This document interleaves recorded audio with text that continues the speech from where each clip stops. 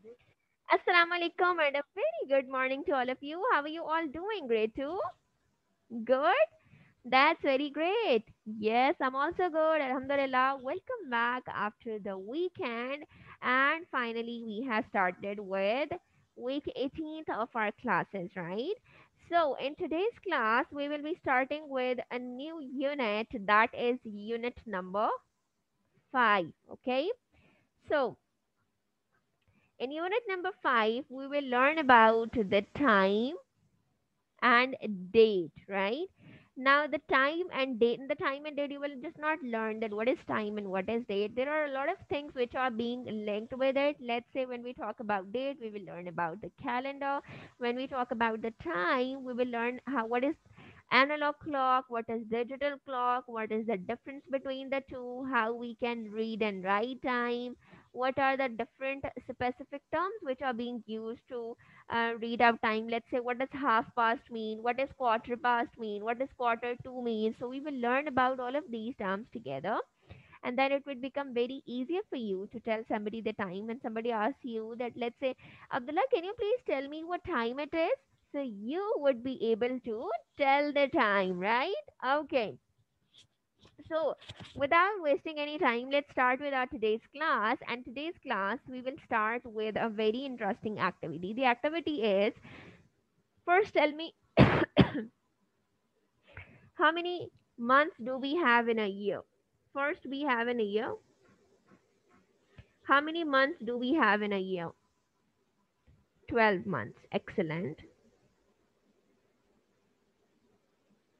How many days do we have in a month? 30 days. Very good. Now, this is the average term. Sometimes we have 31 as well, right? Okay. How many hours do we have in a day? 24 hours. Very good. How many hours do we have from midday till midnight? Okay, let's learn it. Okay, just leave it. How many minutes do we have in an hour? 60 minutes. Very good. And how many seconds do we have in a minute? Again, 60 seconds. Now, this is something which is important, which is the basic, and that you should learn. If somebody does not know this, just raise your hand and ask me the question related to it. We have 12 months in a year, and every month has 30 days. Now, this is average. Let's say in February we have 28 or 29 days. In some months we have 31 days. So, this is an average term that we use, that we have 30 days in a month. Okay. Then if we talk about the hours, we have, how many hours do we have in each day? So we have 24 hours.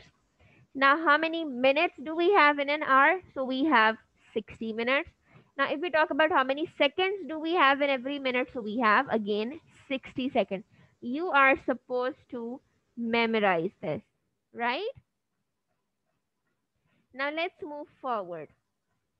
Look at this clock. This is an analog clock, right? Look at this clock carefully. Now look at there again. How many hours do we have? 24, right? So do the digits on this clock starts from 1 till 24? No, they're not till 24. How many of them are there? Only 12. This means that when these when these hands will complete the rotation twice, one day will pass, because 12 plus 12 equals to 24, right? So when it starts from 12 and it completes one whole rotation, this means that from midnight to midday. This means that half of the day has been passed.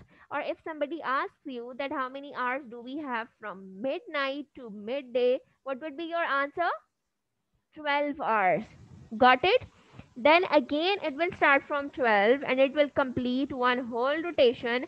Now how many hours do we have from midday to midnight?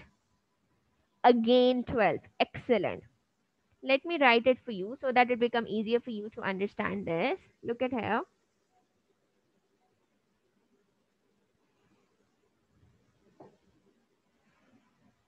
We have a total of 24 hours, right? First, it starts from midnight. From midnight to midday. How many hours do we have? 12. Then from midday to midnight, again, how many hours do we have? 12. And this 12 plus 12 together makes 24, right? So on the clock, we do not have the digits we do not have the digits till 24. We have only till 12. And when the hands complete the rotation twice, this means that one day has been passed. Got it? Okay. Now, if we okay, before learning about the reading time, let's watch an interesting video related to that together, and then we will move forward. Okay. Okay, look at there.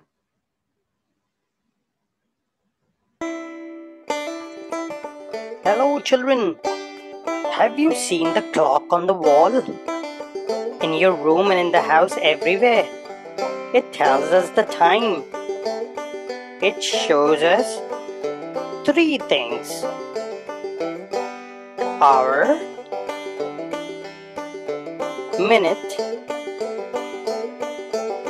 and the seconds. The slimmest needle is for the seconds. It rotates around the clock 60 times to make up 1 minute. And the longest fat needle is the minute. It rotates another 60 times to make up an hour. And the small fat one is the hourly clock. We have to be efficient, and that's why we always see a small clock put down on a table in the office and in the school. It's really good to read the clock. Okay, so in this video, they have basically teach you about how does a clock looks like, what are in the clock that basically tells us about the time. So look at this clock carefully. How many needles can you see in this?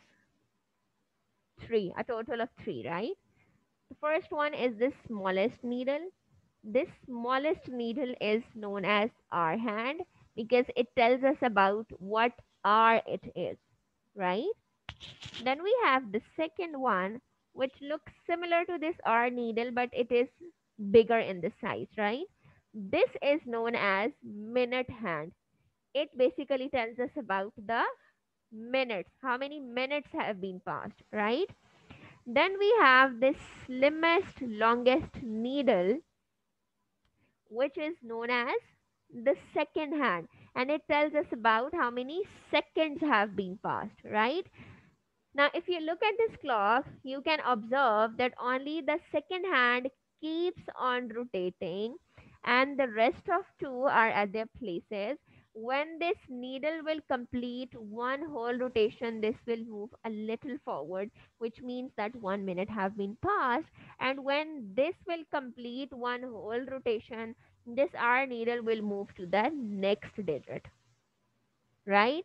So how many hands do we have in a clock? Three. What are they? Hour hand, minute hand, and second hand, right? Through which we come to know about the time. Okay. Now I want all of you to please open your book, page number 89. This is page number 89. On this page, there are few terms which are being given and which we are supposed to learn in order to read time.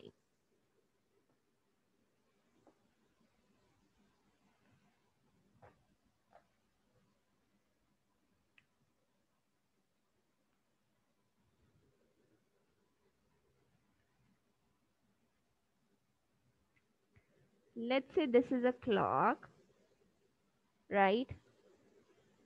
starts from 12. Over here we have 6, 3 and 9, okay?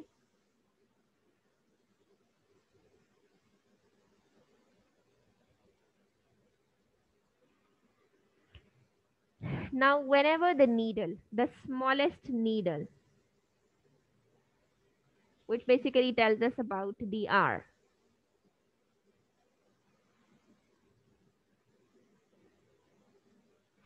when the smallest needle or the hour hand will point toward any of the digit, and the long fat needle, which is basically the minute hand, will point toward 12, this means that it is one complete hour.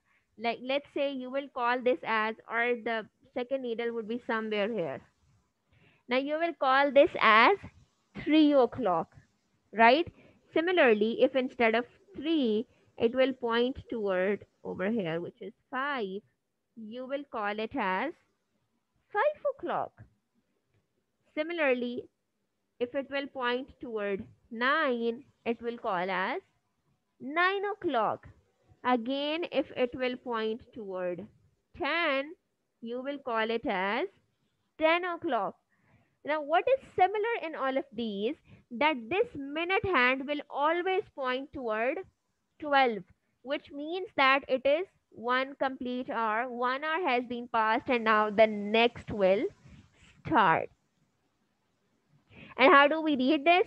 2 o'clock, 3 o'clock, 4 o'clock, 5 o'clock, 6, 7, and so on. Right? Now let's talk about the opposite of it. What if instead of 12, this minute hand points toward 6? Okay, I'm not making the second hand so that it does not confuse you, right? So just look at the minute and hour hand. What if instead of 12, this points toward 6? This means that half hour has been passed, right? It starts from here and complete one. So this is the half of it. So when it will point toward 6, this means half hour has been passed. And how do we read time? Now this would be half past 10, right? Similarly, if it instead of 10 points toward 8, half past 8. If instead of 8 it points toward 3, the hour hand will keep on rotating, but the minute hand would be exactly towards 6. This means half past 3. Got it? First, we have learned about one complete hour. At that time, the minute hand will point toward 12. Now we have learned about half past time, and at that time, the minute hand will point toward 6, right? Okay, let's move forward.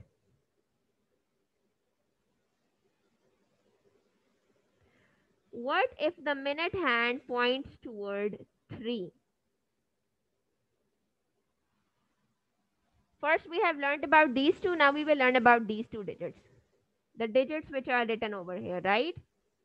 We are basically learning about this. These are the basic terms. What if the minute hand always points toward 3? What would be the time? We will call it as quarter past. That the quarter of time has been passed. What is the quarter portion? This portion. This is quarter. This. Only 15 minutes. So when it will point toward this means that quarter past 6, right? When the short hand will be toward any of the digit and the minute hand will point toward 3, this means it is quarter past, that are, let's say, quarter past 6, quarter past 8, quarter past 1, quarter past 2, 3, and so on. Got it? Now let's move forward. What if this minute hand points toward 9? What would be the time? This means quarter 2. When it was pointing toward 3, you said it as quarter past. When it will be toward 9, it means quarter 2. This is quarter to 2. quarter to 3, quarter to 4, quarter to 5. Now, in this time or in this manner, when it will be pointing toward 9, you will basically talk about the next digit. When it is pointing toward 1, now at this time it will not be pointing exactly toward 1, it would be somehow closer to 2, because it is going to be 2 after 15 minutes, right? So you will be calling it as quarter to 2, quarter to 3. You will talk about the next digit. Got it? Is it confusing? Don't worry, we will learn it together, we will practice it again and again, and then it will become easier for you. Okay, first, when it will point toward 12, this means this is one complete hour. When it will point toward 6, this means that half past that hour, right? When it will point toward 3, this means that quarter past that hour.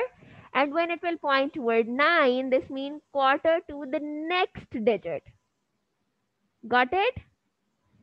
Okay, so now what I want you is to make a clock. Let's do an activity. Draw a clock on your notebooks and show the time quarter past 7. Hurry up. Take out your notebooks. We will practice all of them one by one and it will become easier for you. Okay, so don't get confused. Just make a clock and then show it to me.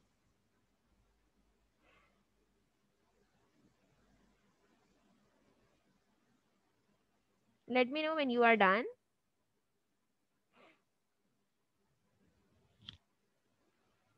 Are you done, Elise? Show it to me. Excellent. What about you, Ahmed? Quarter past mean that the minute hand will be pointing toward 3. Very good. Okay. All of you are done? Okay, excellent. Do revise it at your home and ask somebody to listen to you or to ask you about the time. Ask your parents to help you out reading the time, and let me know if you have any confusion. We will do it together, we will resolve it together. It's not a big deal, so don't worry. Okay, so hope you guys enjoyed the lecture. Do share this video with others because it's free learning. I'll be seeing you tomorrow. Take care. Allah Hafiz.